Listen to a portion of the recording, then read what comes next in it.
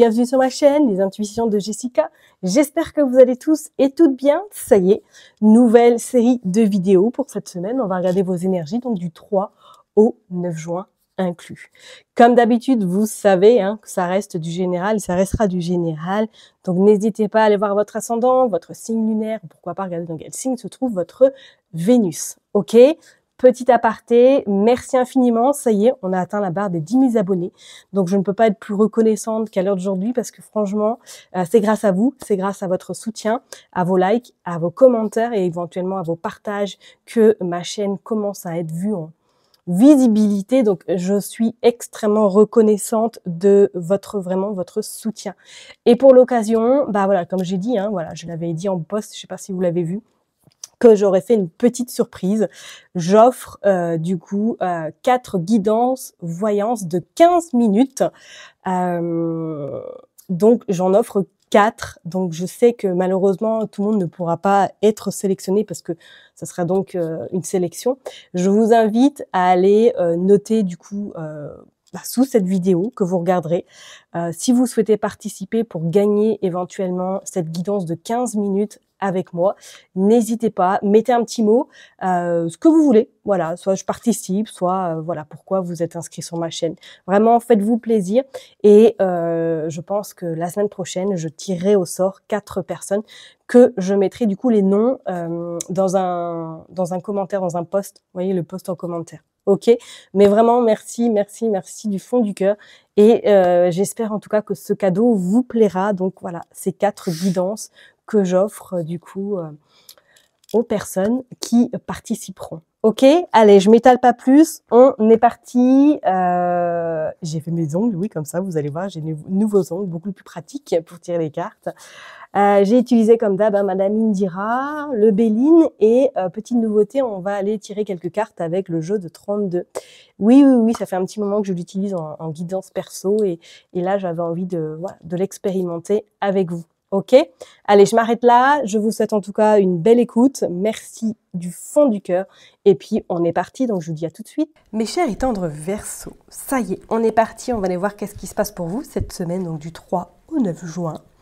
J'espère que vous allez tous bien de votre côté, que vraiment vous avez tout ce que vous avez envie qui se concrétise dans la matière, que vous ayez surtout la santé. Je vous envoie énormément de belles ondes positives et en espérant que le soleil soit au rendez-vous, s'il n'est pas au rendez-vous, qu'il soit au moins dans votre cœur. Allez, on est parti, on va aller voir un petit peu qu'est-ce qui se passe pour vous avec Madame Indira. On va commencer par faire une coupe. Donc du 3 au 9 juin pour les Verseaux. Waouh, le coffre! Waouh, magnifique. Bon alors, cette semaine, vous allez plonger dans la piscine de Picsou. Non, je rigole bien sûr. Mais là, vous êtes déterminé. Alors, je ne sais pas qu'est-ce qui va se passer. Soit vous allez devoir défendre vos intérêts par rapport éventuellement soit à un héritage, par rapport à de l'argent. Vous allez devoir vraiment faire preuve d'acharnement, je dirais même, et de ne pas lâcher l'affaire. Il y a effectivement le côté financier qui ressort. On voit quand même qu'il y a la joie, la réussite, mais avec ce 6 de trèfle, c'est comme si peut-être il allait avoir un imprévu qui va faire en sorte que du coup, vous allez devoir redouter d'efforts encore plus que prévu. Il y a également cet homme de carreau qui, pour moi, dit soit que vous allez devoir échanger avec une personne qui a peut-être des origines étrangères.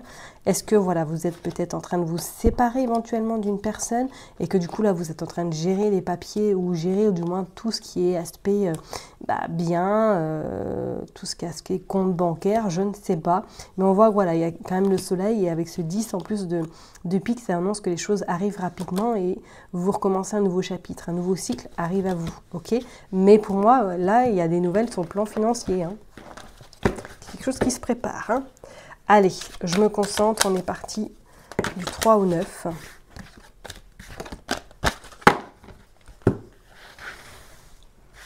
Allez, c'est parti. 1, 2, 3, 4, 5, 6, 7, 8 et 9.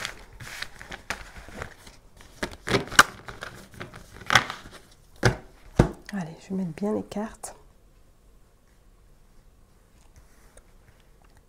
Hop, hop, hop.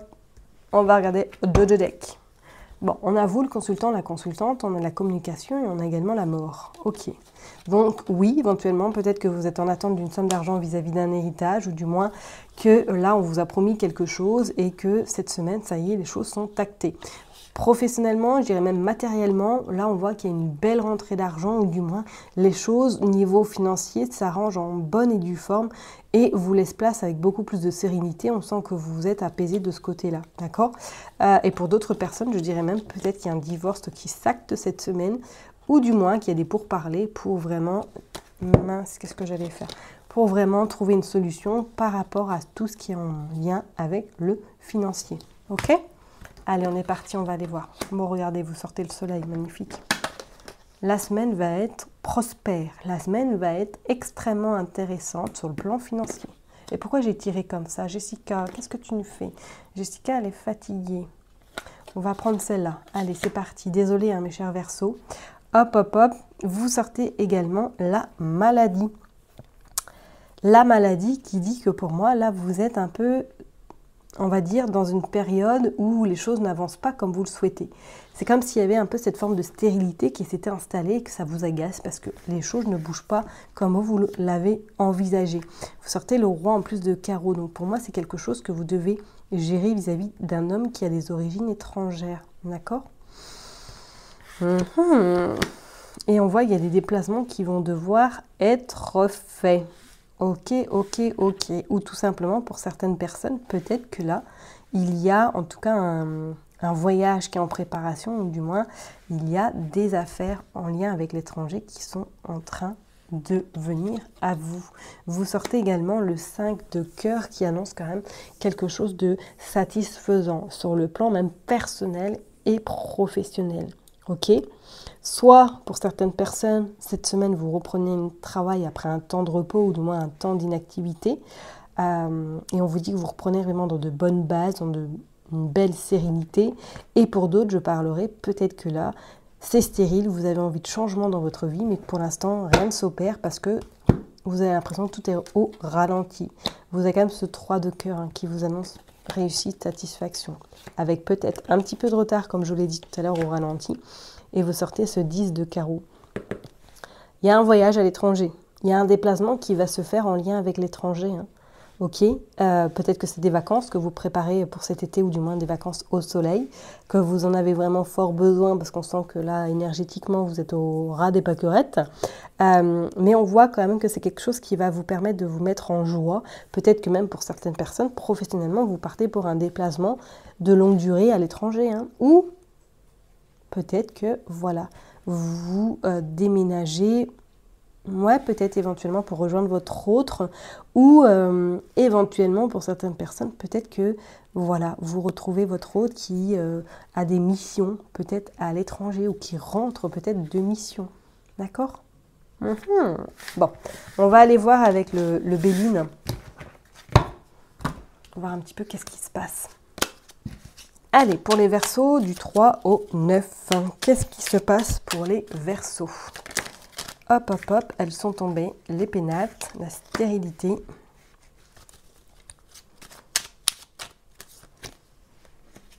L'héritage, l'élévation, il y a des nouvelles. Ouais, ouais, ouais. Il y a la femme. Ok, et quoi d'autre encore? Il y a l'union. Il y a le départ. Et il y a le hasard. Ouais, donc peut-être que vous... partez, retrouvez votre autre, hein, qui est peut-être à l'étranger, ou du moins, il y a des changements importants qui vous amènent le bonheur et la passion et la famille. Donc, soit vous retrouvez votre autre qui est peut-être à l'étranger pour des missions, ou du moins vous vous installez avec lui, vous avez décidé de vous installer avec lui, mais qui n'est pas forcément à côté de vous, hein, ou tout simplement c'est lui qui vient s'installer avec vous. On voit, de toute façon, il y a un emménagement, il y a quelque chose qui se stabilise, d'accord ? On a le procès, donc peut-être qu'effectivement, il y a des procédures, il y a des administratives à gérer avant que cette officialisation sérieuse. On voit même pour certaines personnes que cette semaine, vous allez vraiment acter ce changement qui va vous amener bonheur. Pour moi, là, il y a même pour certaines personnes concrétisation familiale, soit vraiment vous installez concrètement ensemble, ou du moins par rapport à cette union, il y a un nouveau départ qui arrive à vous, ok ? Le changement, il est là. L'union qui vous permet de vous élever et qui vous permet surtout de ne plus d'être dans cette forme de stérilité. Et on a sorti la maladie tout à l'heure. Donc, pour moi, là, les choses commencent, ça y est, à se décanter. Ok. Et pour d'autres, on voit que le hasard fait bien les choses parce que vous allez avoir des réponses plus que satisfaisantes. Je parlerai même peut-être que pour cette semaine, certaines personnes, là, soit vous faites un changement radical, vous allez chez le coiffeur, mais c'est vraiment un changement radical, ou pour d'autres, vous allez vraiment prendre une journée uniquement pour vous ressourcer, et pourquoi pas préparer ce nouveau changement qui se prépare à l'horizon, du moins qui se profile, ou que vous allez vraiment vous faire en beauté pour accueillir votre hôte ou aller le rejoindre. Hein. Ça, c'est fort possible également. On voit que vous sortez de chez vous, là, hein, que vous sortez de chez vous, et je parlerai même pour d'autres personnes que vous allez peut-être avoir des nouvelles de votre famille, ou du moins de quelqu'un dont vous n'avez pas eu de nouvelles depuis un petit moment. Ok? Ok, allez, on va aller voir pour le côté... Oh non, on va tirer quelques cartes avec le jeu de 32, on va aller voir. Allez, pour vous les Verseaux, du 3 au 9 juin 2024. On va faire une coupe et puis après on ira tirer 9 cartes, ok? Allez. Hop, on est parti du 3 au 9 juin. Pour les Verseaux. Ok, on parle de vous, le consultant, la consultante, et on a le 9 de trèfle qui dit waouh, waouh, waouh, waouh, waouh, gain par rapport à de l'argent, gain par rapport effectivement à tout ce qui est en lien avec votre activité professionnelle. On a quand même la femme perfide au derrière, enfin derrière le 9. Hein. On vous dit effectivement qu'il y a le 10 de carreau. 10 de carreau qui dit changement, également déménagement et pourquoi pas à l'étranger.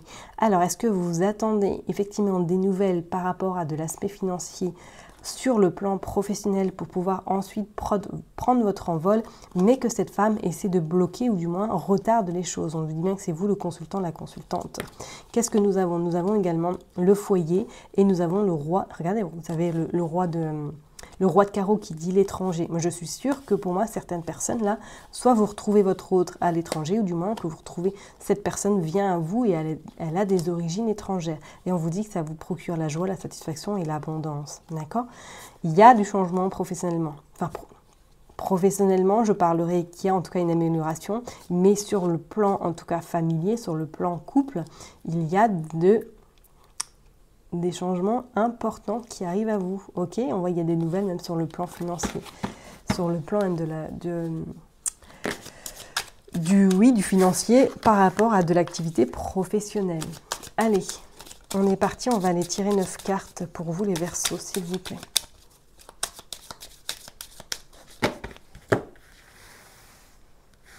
On va tirer 9 cartes. 1, 2, 3, 4, 5, 6, 7, 8 et 9. Bon, on les a prises. Elles sont venues, donc on va les prendre. On ira regarder le dos de deck.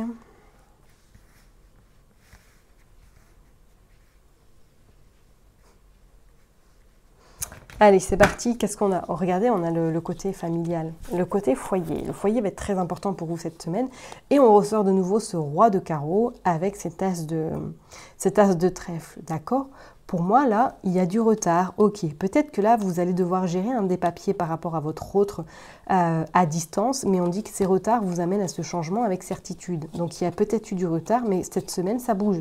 Vous avez des réponses, vous avez de la concrétisation, et on vous dit attention parce qu'il y a de la jalousie. Il y a la jalousie, on vous dit que ça va vous mettre un petit peu en colère par rapport à des gens qui sont un petit peu jaloux autour de vous, qui ne veulent pas peut-être votre union, ou qui ne sont pas d'accord par rapport à ce que la vie que vous faites ou que vous avez vis-à-vis de cet homme ou de cette femme, hein, qu'on soit bien d'accord. Allez, on est parti.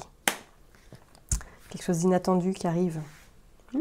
Quelque chose d'inattendu qui se prépare. Peut-être une surprise vis-à-vis de vous. Bien. Il y a des nouvelles par rapport à une femme blonde ou du moins une femme qui est proche de vous, ça peut être votre sœur, ça peut être une cousine, ça peut être une personne qui est vraiment très très proche de vous. Il y a des nouvelles, elle vous envoie des nouvelles par rapport à un valet de cœur. Ok, alors soit vous avez des nouvelles de cette femme qui vous annonce éventuellement qu'elle a rencontré quelqu'un ou tout simplement que son enfant a rencontré quelqu'un par rapport éventuellement si cette personne a rencontré quelqu'un hein, qui a un lien avec l'étranger, éventuellement. Moi, je ressens plus, c'est voilà, c'est mes ressentis à moi, c'est comme si vous alliez annoncer quelque chose à quelqu'un, ou à votre sœur, ou à quelqu'un qui vous est très proche, une femme que vous avez rencontrée, quelqu'un qui a des origines étrangères, ou du moins que vous avez décidé d'acter les choses vis-à-vis de cette rencontre. Ok ? Vous allez devoir faire des démarches vis-à-vis d'un courrier ou courriel que vous allez recevoir, peut-être de l'administrative, par rapport justement à ce changement, ou du moins à ce déménagement, si vous souhaitez retrouver votre autre. On vous dit que oui, des démarches administratives, d'accord. Je ne serais pas étonnée que pour certaines personnes, là, vous entamez une procédure pour aller rejoindre votre hôte, ou que celle-ci a fait une procédure pour venir vous rejoindre, d'accord. Et vous sortez le 9 de trèfle qui vous dit que même au niveau financier, ou du moins il y a des accords qui sont trouvés, il y a des belles opportunités qui vont se présenter à vous cette semaine. Soit, voilà, vous avez des nouvelles éventuellement d'une femme de votre entourage qui vous annonce de très bonnes nouvelles par rapport éventuellement à un enfant de son entourage, enfin un enfant à elle tout simplement, qu'est-ce que j'irais dire de plus, qu'on soit d'accord, ou du moins que cette personne-là va vous annoncer que voilà, son enfant prend son envol, va rejoindre sa chère et tendre ou son cher et tendre à l'étranger, ou du moins qui commence un nouveau chapitre, mais pas à côté de là où éventuellement votre sœur ou votre ami habite. Ok ? C'est un beau tirage quand même, parce qu'on voit qu'il y a quand même de belles concrétisations, il y a des nouvelles inattendues qui arrivent à vous, que ces nouvelles vont vous permettre pour moi par la suite de matérialiser, ou du moins de répondre à ces nouvelles par rapport à un mail, par rapport à quelque chose de très très important et qui vous procure surtout joie, satisfaction sur des déménagements, d'accord ? Et peut-être même par rapport à une somme d'argent, soit voilà, vous récoltez une somme d'argent pour pouvoir en tout cas procéder à ces changements extrêmement importants. D'accord ? Allez, on va aller voir maintenant sur le côté sentimental, qu'est-ce qui va se passer si The Power of Love confirme c'est dire par rapport à ce couple, ou du moins par rapport à cette officialisation sentimentale. Allez, pour les Verseaux, du 3 au 9 juin. On a le passé, on a la période de 9 à 12 mois, et on a la femme. Pour moi, là, il y a la clé qui est ouverte, et on voit l'évolution. Ouais, je ne serais pas étonnée. Je ne serais pas étonnée que ça y est, vous officialisez une rencontre, ou du moins que ça y est, vous retrouvez, vous retournez chercher, ou du moins vous vous rapprochez de votre autre, qui n'est peut-être pas à côté de chez vous, ok? Et on vous dit bien que cette semaine, ça va être une semaine où vous allez vous pomponner, si éventuellement votre autre revient à vous, ou revient d'un déplacement, que vous allez être votre priorité cette semaine pour justement l'accueillir à bras ouverts. Allez, on va aller tirer, on va aller voir, je vais tirer 3 cartes pour vraiment clôturer cette vidéo surtout. Regarde, invitation, mariage, ok, évolution, pas de panique, ok, pour moi c'est clair, schéma répétitif. Bon, il y a quand même cette peur vraiment de peut-être de reproduire ce que vous avez fait par le passé. On vous dit que de toute façon, de croire en vous, parce qu'il y a vraiment une belle alchimie avec cette personne-là, que les invitations sont de rendez-vous, et je pense que là, il y a officialisation, concrétisation de votre relation sentimentale qui va vous amener vers cette évolution et vers cet, en tout cas, épanouissement personnel et surtout sentimental. Ok ? Je vais m'arrêter là en tout cas pour vous, mes chers et tendres Verseaux. Prenez surtout bien soin de vous, n'oubliez pas que je vous kiffe et je vous love, et je vous dis donc à la semaine prochaine. Bye bye.